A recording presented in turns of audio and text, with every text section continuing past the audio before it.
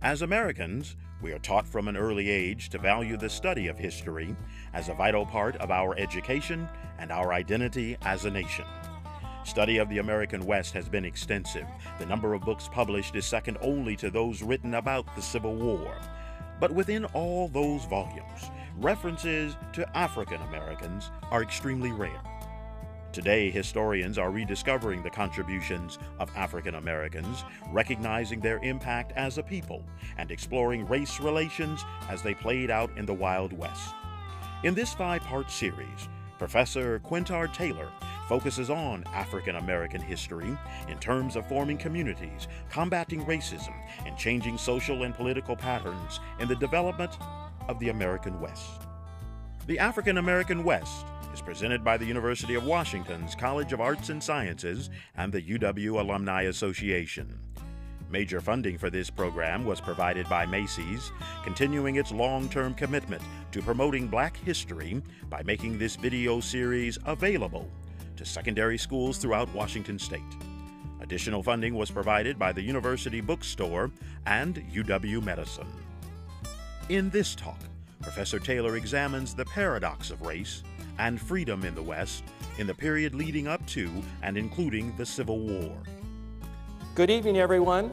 My name's David Hodge, and I'm the very proud Dean of the College of Arts and Sciences tonight. It's my pleasure to introduce you to the first of this wonderful lecture series on the African American West, 1528 to 2000. It's great to see so many alumni and friends, students and faculty, the greater community here tonight to enjoy this series. This is the 34th year in which we have offered these special lecture series by the History Department, and it is with great pride that the College of Arts and Sciences and the Alumni Association bring this series to you this winter. Now, I want especially to take a moment to thank those of you who are members of the Alumni Association.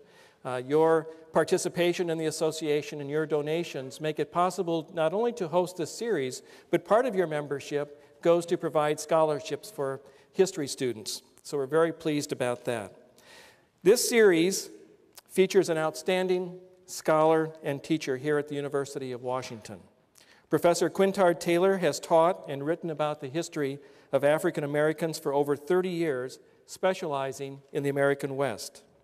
Over the next several weeks, we will explore much of what students learn in a full quarter or more under his tutelage. During these weeks, Professor Taylor will challenge myths and ask us to think critically about the diverse ancestry that lies in our collective past.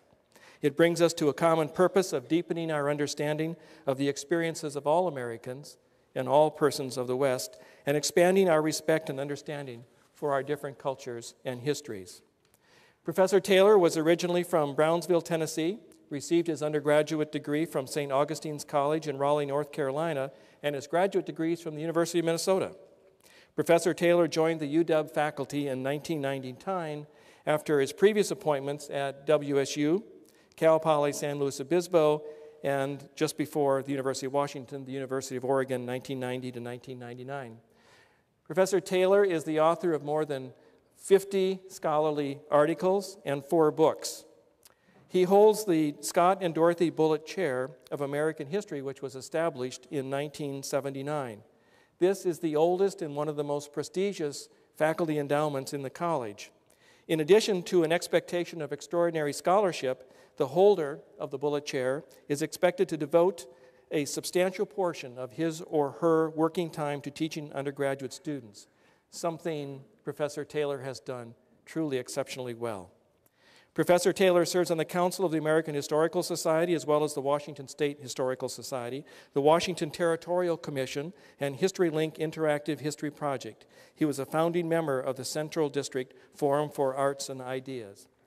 We are absolutely delighted to have such a distinguished individual as part of the faculty of the University of Washington, and we are especially delighted to have this opportunity to share him with you. Please join me in welcoming Professor Quintard Taylor.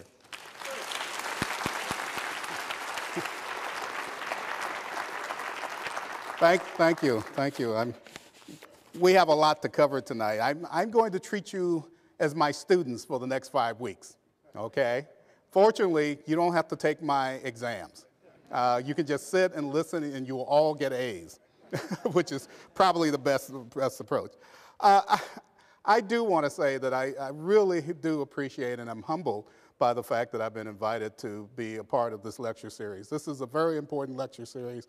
As the dean has indicated, it's gone on for 34 years, and there have been some illustrious predecessors, including my dear colleague and friend, Bob Stacy, who's somewhere in the audience. Bob did a wonderful job last year. I won't match him this year, but I'll do my best. I also want to make a very special acknowledgement tonight. I am dedicating not only this lecture, but all of the lectures to a wonderful woman, a true friend, who is no longer with us.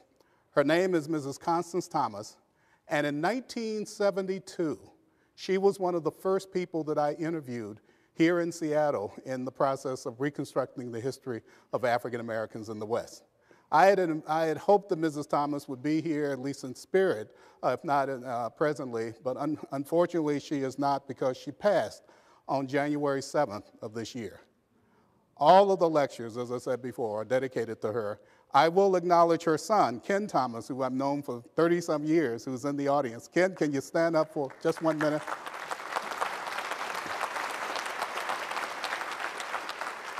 I say this because I'm not standing here alone being responsible for all that you'll hear tonight. What you will hear will come through my mouth tonight, will come through my voice tonight, but it's essentially the words of literally hundreds, if not thousands, of African Americans and others who have been part of the process of the history of blacks in this region. I hope you will hear those voices carefully. I hope you will hear those voices proudly, because they certainly still speak to me. Maybe by the end of this lecture, they will speak to all of you as well.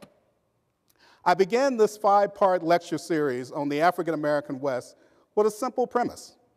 There is no single African American historical experience. The lives and histories of blacks in Mississippi or Harlem tell us much about the challenges that African Americans have faced over the last 3 centuries. But their stories are incomplete.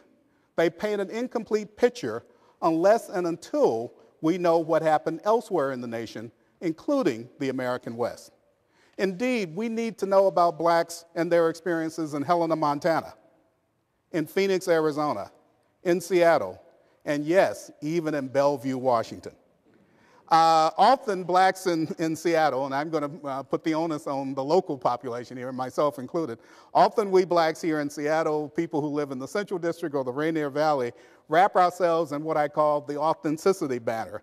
We claim that our experiences are truer to the black world than those of our Bellevue cousins. Yet if an African American grew up in Bellevue, and increasingly black folks are growing up in Bellevue, because one of the things you're going to learn is that the majority of black people today in the greater Seattle area live outside of the city of Seattle.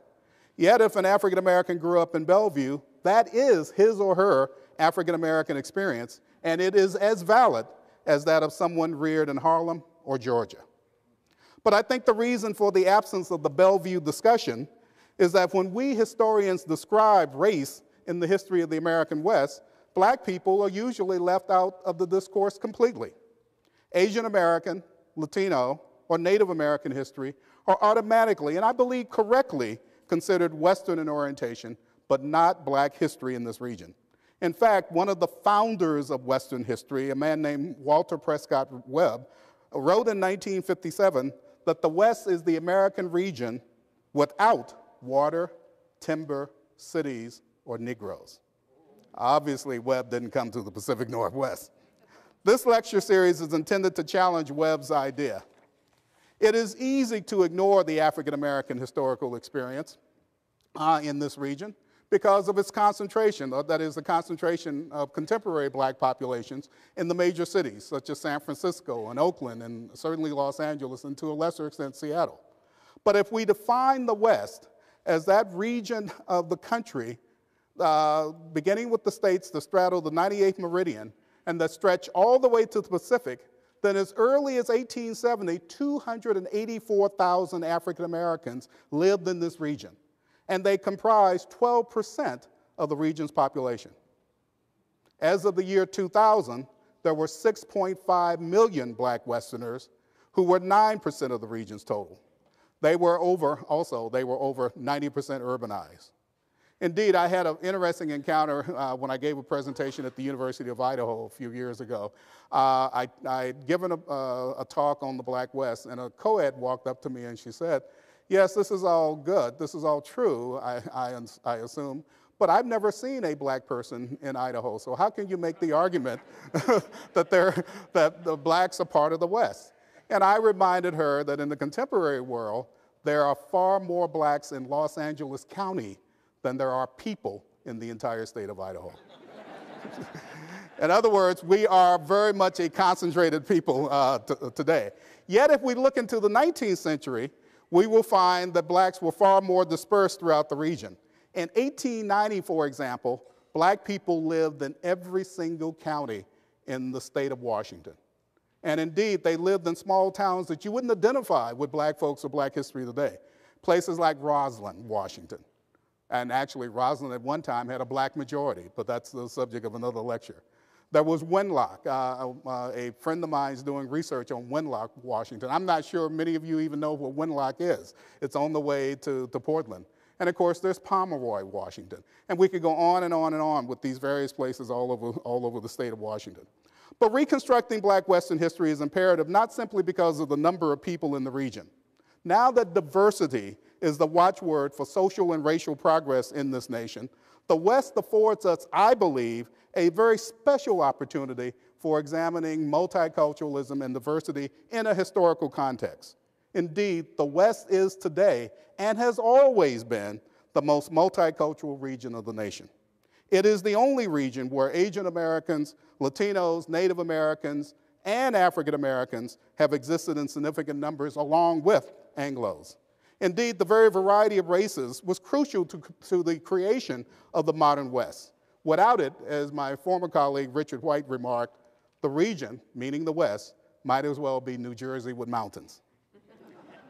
Finally, these lectures will, I hope, answer one major question. Was the West significantly different for African Americans than the South or the East? Was there a racial frontier beyond which African Americans could experience both freedom and opportunity? I believe the answer is both yes and no.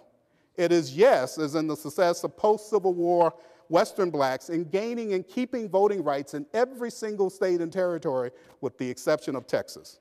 But it also must be no if we consider the emergence of postbellum discriminatory legislation symbolized by anti-miscegenation statutes and public school segregation in states as diverse as Montana, Arizona, Kansas, and even neighboring Oregon. In other words, when we talk about school segregation, we're not just talking about Mississippi and Alabama. We're often talking about what happened in states that are on the borders of Washington. In fact, Washington provides an interesting footnote. It is one of 6 states in the entire country that did not have segregated schools written into its laws in the 1880s and 1890s. Such ambiguity arising from African American history in the West surely complicates the region's past. That complication begins with the first question that we will address tonight, the nature of slavery and freedom in the West. Now, I don't believe that most of us who are now Westerners, think about slavery when we imagine the American West. When the Civil War began in 1861, only 4 Western states had been admitted to the Union: Texas, California, Oregon, and of course, Kansas.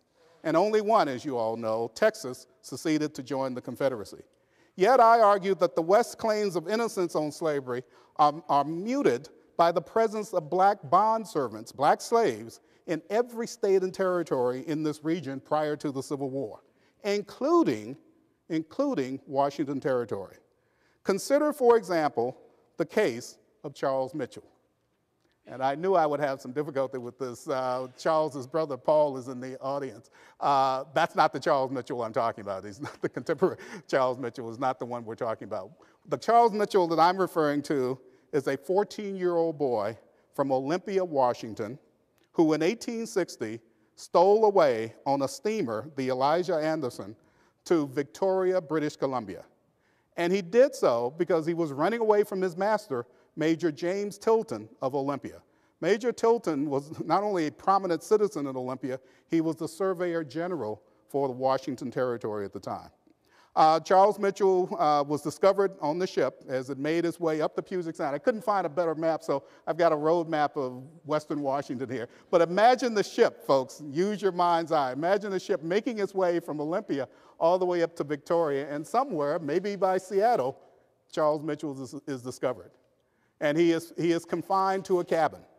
And it's there that presumably he will stay until he's returned to Olympia and to his master.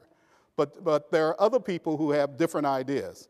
Somehow or another, abolitionists in Victoria, BC, gained word, find out that Charles Mitchell was in this ship, that he's being held prisoner.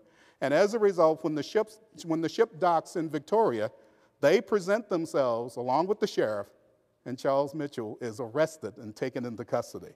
He is then almost immediately brought before a judge in British Columbia, and the judge says that since Mitchell is now on British soil, British territory, where, of course, slavery is illegal, Mitchell is henceforth forever free. Folks, Charles Mitchell stole away, and luckily, he was able to gain his freedom. Not everybody was pleased with this. There were anti-Canada editorials, anti-British editorials, and certainly anti-abolitionist editorials that would appear in a number of newspapers up and down the Puget Sound, including Olympia, obviously, but also Steilacoom. People raised the question, how dare the British and how dare these abolitionists interfere with the property of an American citizen? Nonetheless, nothing was done, despite the fact that these editorials called for American federal intervention, called for an American note of protest, and maybe even military action. Nothing was done, of course, because this was September of 1860, and soon the entire nation, that is the United States, would be engulfed in the Civil War.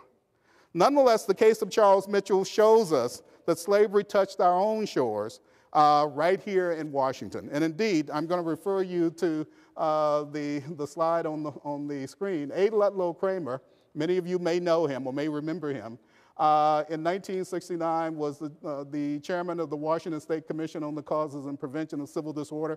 As some of you may know, Washington had race riots. Seattle especially had race riots in 1967, 1968. There was a commission put together to investigate it. Ludlow Kramer was the chair of the commission. And this is part of what he wrote in the preface or the introduction to that report. He didn't have Charles Mitchell in mind. But I wanted to include that statement because, in effect, his words sort of resonate with that Charles Mitchell story. That indeed, as I said before, slavery touches every corner of the West, including us right here in Washington State. Slavery was legal.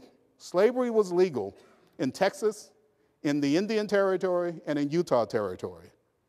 However, it existed illegally everywhere else, including, of course, in Washington Territory.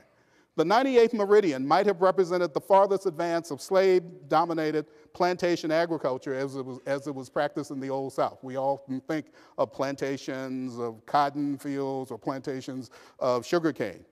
But it did not. That is, the 98th meridian, the environmental factors did not pose an insurmountable barrier to the development of the servile institution in the West. Note, for example, that there were, in the 1850s, slave cowboys in Texas.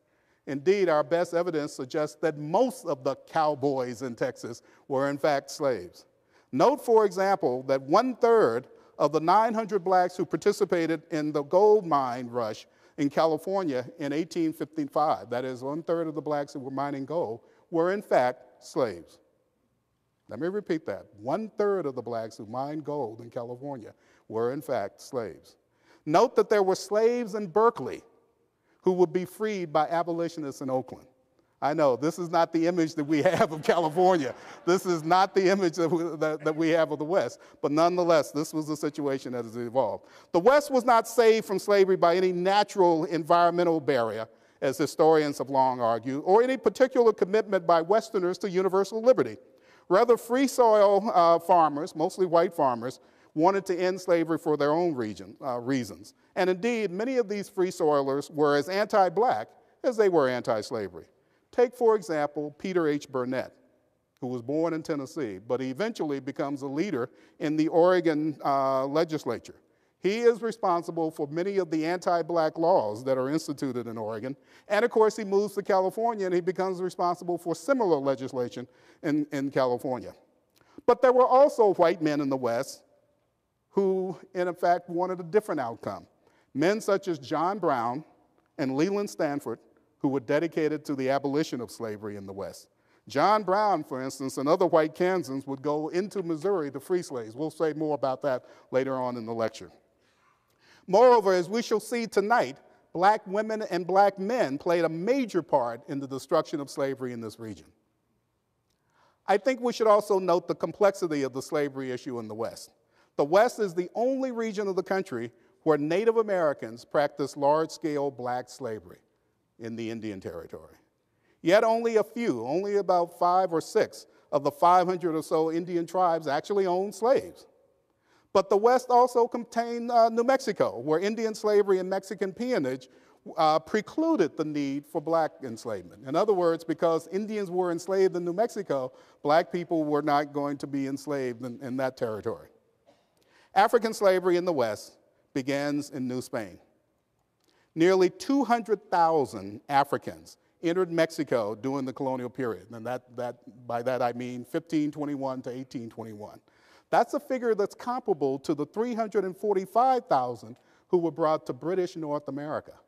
And of course, you all know that the 345,000 brought to British North America became the basis for much of the contemporary African American population today.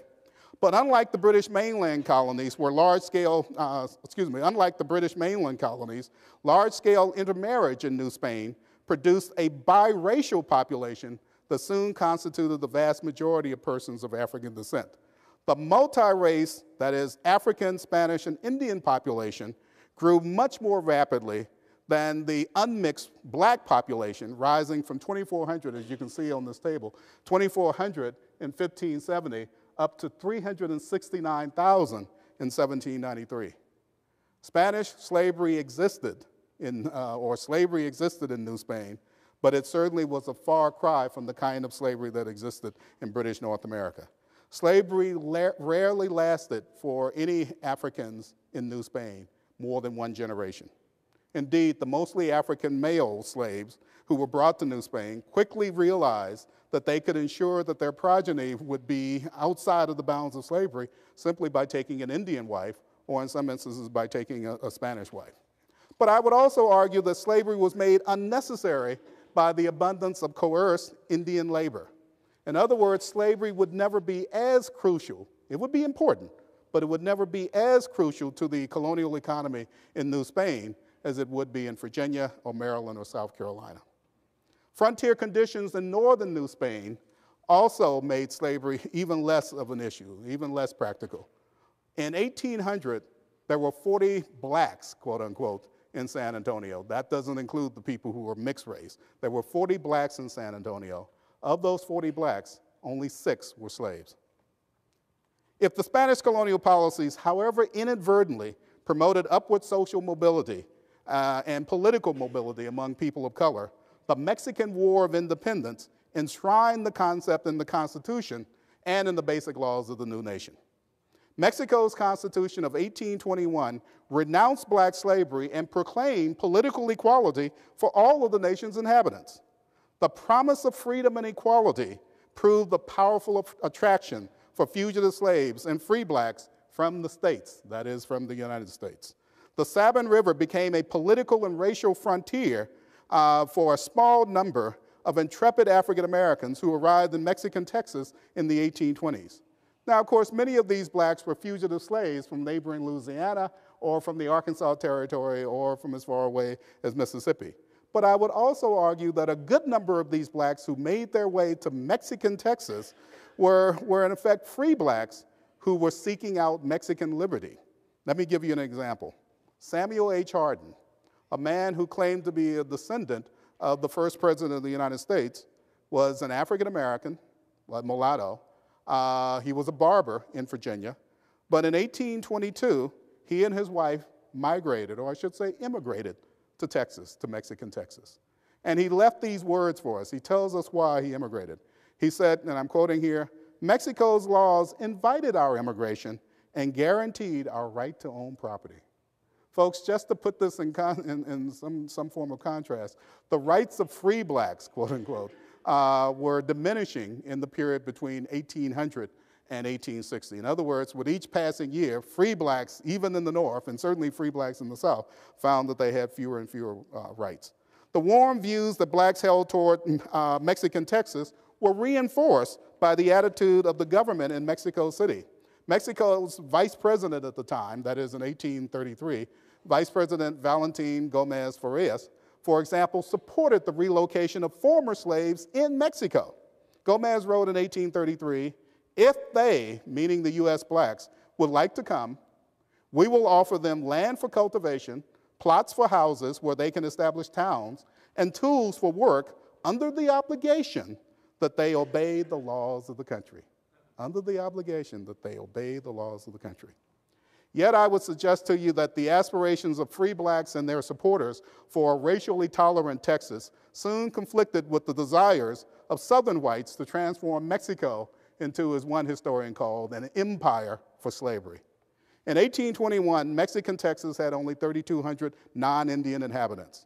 Concerned about the region's vulnerability to annexation, ironically, to the United States and also the France or Great Britain, the Mexican government granted Moses Austin permission to settle a colony of American-born immigrants loyal to Mexico along the Brazos and Colorado rivers. And you can see Austin's colony on the map here.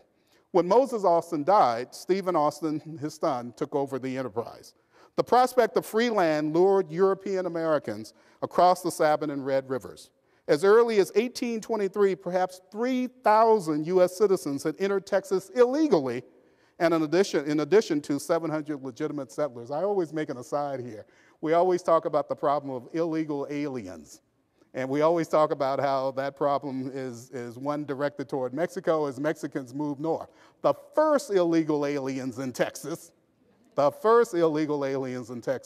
came across the Red River and the Sabine from the United States. And indeed, they came despite the best efforts of the Mexican army to patrol the border. But these men, for the most part, they were men. These men brought slaves. Jared E. Grossi of Georgia, for example, arrived in central Texas in 1822, and he brought with him 90 slaves. These slaves established Bernardo, a cotton plantation along the Brazos River. Grossi, like many of the subsequent arrivals, was convinced that the cash crop, the labor system, and the social relations of the U.S. South, all of which rested on black slavery, could be easily replicated in the bottomlands of the Colorado and the Brazos. And he wasn't by himself in that thinking. Eventually, there would be others who would come. By 1835, Texas slaveholders had duplicated the slave system of the United States. By that date, there were 35,000 immigrants from the United States and Mexican Texas, including a good number who were illegals. But that included 5,000 black slaves who were 12% of the population. Indeed, although slavery is theoretically illegal in Mexico, the number of black slaves in Texas was actually greater than the number of Spanish-speaking Mexican citizens. Let me repeat that. The number of black slaves was greater than the number of Mexicans, the number of Spanish-speaking Mexicans. There were only 3,500 Mexicans in Texas at that time. The growing numbers of slaveholders demanding the protection of their property while openly selling black slaves, with growing numbers of slaveholders demanding the protection of their property while openly selling black slaves, that is against the law, Anglo-Texans and the Mexican government were soon on a collision that would lead to the Alamo. Here you see a map showing if you will, the battle for Texas independence. I don't call it the Texas Revolution because I assume that revolutions overturn the existing social order. In this particular instance, there was an attempt to try to, if you will, establish an old order in the Old South in a new area, in a new region. African Americans would soon be engulfed in the middle of this conflict called the Texas War of Independence. For many Texas slaves, the flag of Mexico, rather than the Revolutionary's Lone Star, seemed the banner of liberty. In February of 1836, 1 month before his siege of the Alamo, General Antonio Lopez de Santa Anna commander of the Mexican army, queried government officials in Mexico City about the liberation of the slaves. These are his words. "Shall we permit those wretches to moan in chains any longer in a country whose kind laws protect the liberty of man without distinction of caste or color?" Santa Anna received a response which placed the Mexican government clearly on the side of black freedom. On March 18th, the Minister of War, Jose Maria Tornel, wrote, quote, "The philanthropy of the Mexican nation has already freed the slaves." He then informed the commanding general to grant these slaves their natural rights, including the liberty to go any point on the globe that appeals to them, or to remain in Texas or any other part of Mexico. The Mexican army was poised to become a legion of liberation. As that army marched north, and as across the Brazos and the Colorado rivers, moving into the region that was heavily populated by the slaves, the boldest of the bondspeople took flight towards Santa Anna's army, both as it marched into Mexico and as it marched into Mexican Texas, and when they retreated. Anglo slaveholders certainly feared the, quote, abolitionist Mexican army.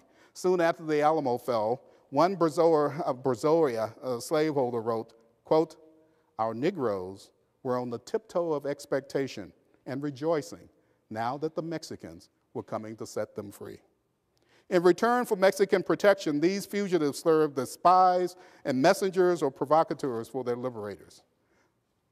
For every slave that fled to the Mexican lines, far more took advantage of the confusion and the turmoil of the fighting to make good their escape.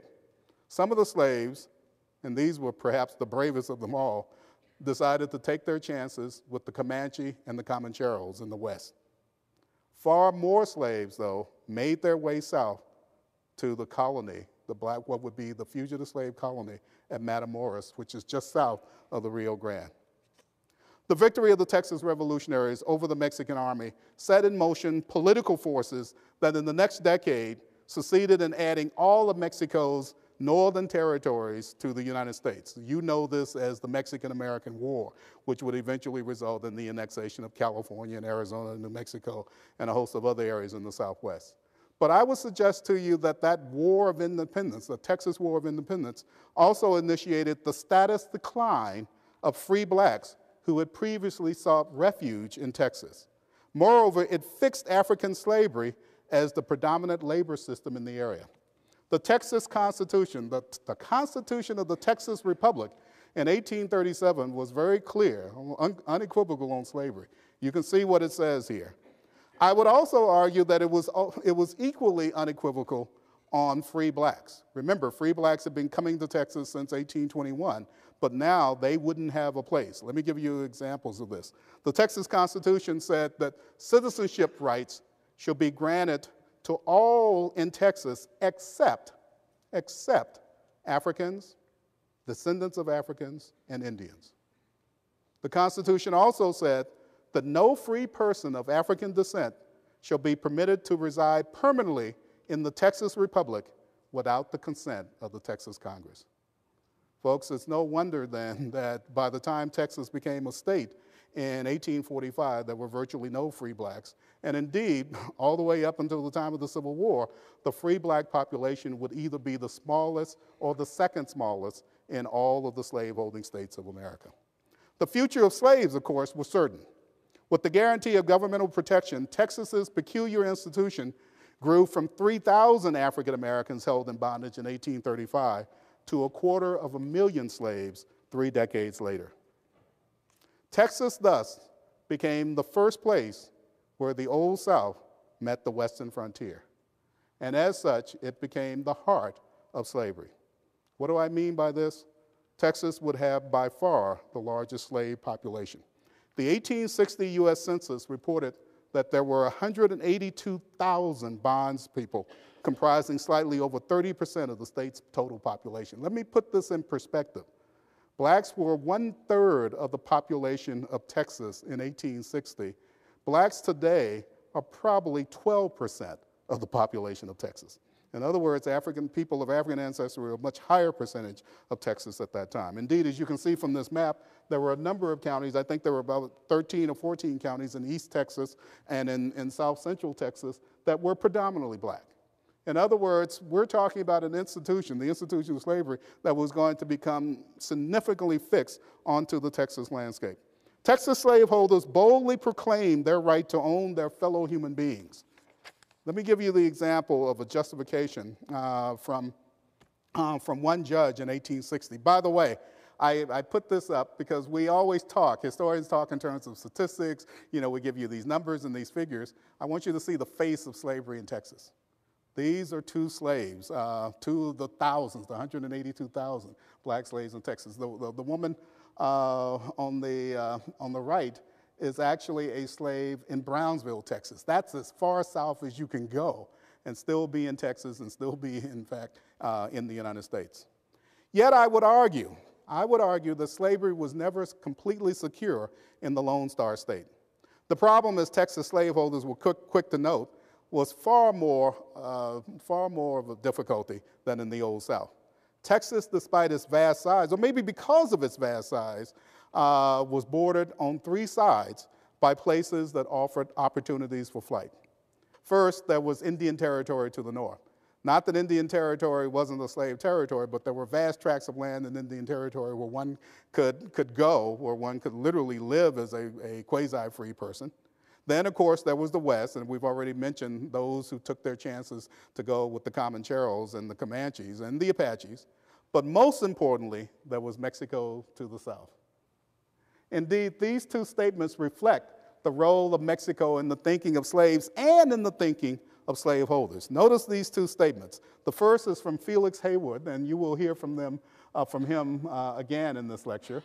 But also look at the San Antonio Ledger, a pro-slavery paper in 1852, its statement in 1852. And indeed, we don't have time for this, but there is a tremendous amount of effort on the part of Texans to literally try to get back slaves who had gone into Mexico or to buy Mexico.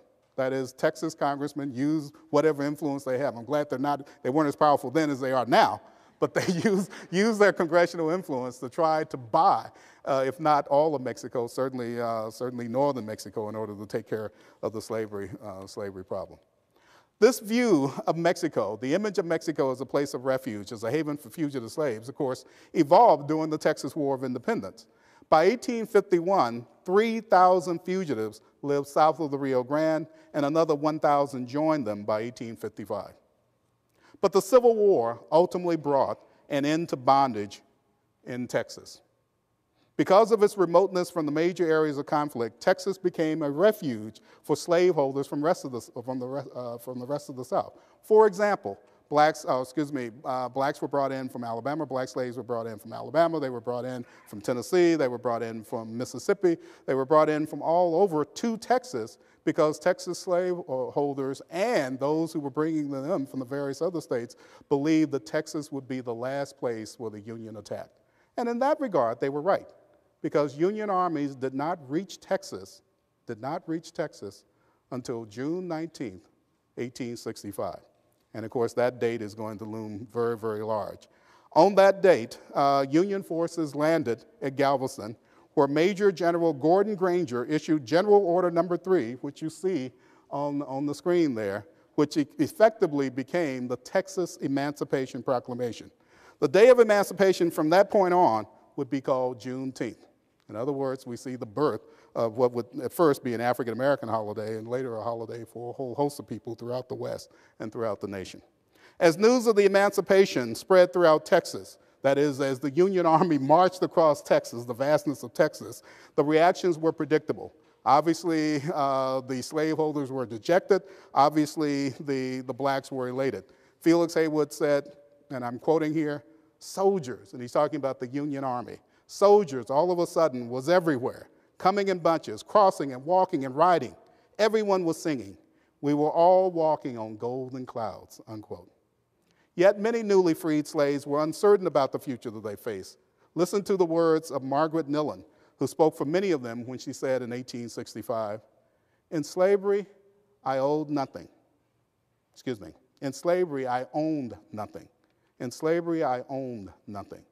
In freedom, I own a house and I raise a family.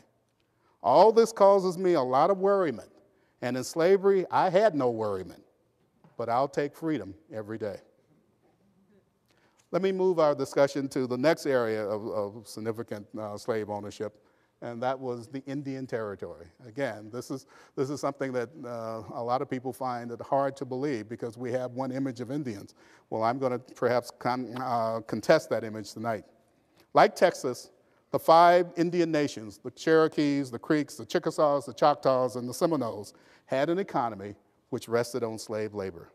7,000 slaves in Indian Territory in 1860 comprised 14% of the total of the population. There were 3 ways in which blacks were incorporated, had been historically incorporated into Indian nations as slaves. First, there was indigenous slavery among Native Americans, among the Cherokee and the Creek, where the Cherokee and the Creek had held other Indians or Indians from other tribes, and then eventually they began to hold blacks in much the same manner. But there were also blacks who were sold or given to Indians, particularly in the Southeast, in the 1700s. And usually this was a way of paying debts. And as a result, black slavery was introduced subtly into the Indian nations. But the major process by which black slavery came to Indian nations was when white traders married into Indian populations, usually when they married into Indian elites, and they brought with them their slaves. And as a result, those slaves would be handed down to the descendants of these traders and the Indian women that they married. This was the most likely path, and it was also the basis, unfortunately, for growing class divisions between and among the Indian peoples who held slaves. Indeed, the ownership of black slaves was a sign of 2 things for Native Americans. First, it was a sign of the conversion, quote unquote, to civilization. And secondly, it was a sign of status and wealth, much like it was in the Old South. But slavery was strengthened and indeed made even more difficult for African Americans by one of the most ironic of experiences, the Trail of Tears. You all know, most of you know something about the history of the Trail of Tears, and you know this as an arduous struggle, an arduous, difficult situation for Native Americans. You probably know the statistics. More Native Americans died along the Trail of Tears than were killed in all the, quote, Indian wars the nation had fought up until that time. Well, what you probably don't know is that a good number of those Native Americans, those 60,000 Native Americans who came west over the Trail of Tears, were actually black slaves. Typical of these slaves were the ones who belonged to the George Lowry family. George Lowry was a Cherokee slaveholder. He left his home in Georgia in September of 1838. He left what he termed a comfortable estate in Georgia for the trek to the Indian Territory. Now, I don't doubt that it wasn't difficult for him, and I don't doubt that he was resentful of the fact that he had to leave his comfortable home. But George Lowry was at a much greater advantage than most Indians who made the trek to Oklahoma or to Indian Territory because he brought with him slaves. He brought with him slaves. 5 months later, Lowry settled 8 miles south of Toluca, the capital of the Western Cherokee Nation, and there his slaves soon had several hundred acres of land under cultivation. I want to show this next slide. These are 2 contrasting images of the slave system in Oklahoma. What you see on the left is an Indian slaveholder's house. It looks like the typical plantation house that you see in the South. What you see on the right is a slave cabin, which also looks like the typical slave cabin that you'll see in the South. Eventually, Lowry constructed a substantial house. This is not his house, but more than likely he constructed a house very much like this, a substantial house, now on a plantation that he called the Greenleaf Plantation. With slave labor, Indian planters in the West could clear more acreage and make more improvements on their land than those Indians who were too poor to own slaves. The work of black slaves in the Indian Territory differed little from the tasks of bondservants in the slaveholding states such as Texas or Alabama or Mississippi. I'm not going to go through all of this, but essentially black men